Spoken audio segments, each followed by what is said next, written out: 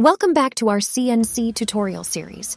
Today we're discussing G40, G41, and G42, three important G codes that manage cutter compensation. Let's get started. Before we dive into the G codes, let's understand what cutter compensation is. Every CNC tool has a diameter, and this influences where the actual cut occurs relative to the path the tool follows.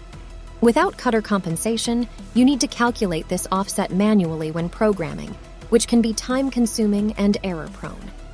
With cutter compensation, the CNC machine takes care of these calculations, saving time and reducing errors.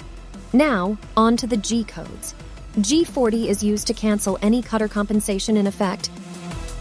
G41 is used to start cutter compensation to the left of the programmed path, and G42 starts cutter compensation to the right.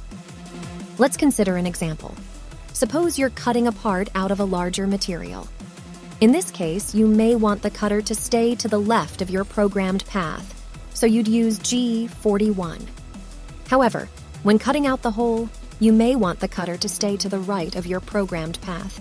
In this case, you'd use G42. In practice, cutter compensation is usually initiated on a line before an arc or straight line where it will be used and then canceled after. For example, G42 X10 Y10 would start cutter compensation to the right and move the tool to coordinates X10 Y10. Remember, cutter compensation only shifts the location of the tool along the X and Y axes. It doesn't affect the Z axis or depth of cut. Understanding how to use G40, G41, and G42 will give you greater control over your CNC machine, helping to enhance the precision of your work and save you valuable programming time. That concludes our exploration of G40, G41, and G42. In our next episode, we'll continue our journey through the world of G codes.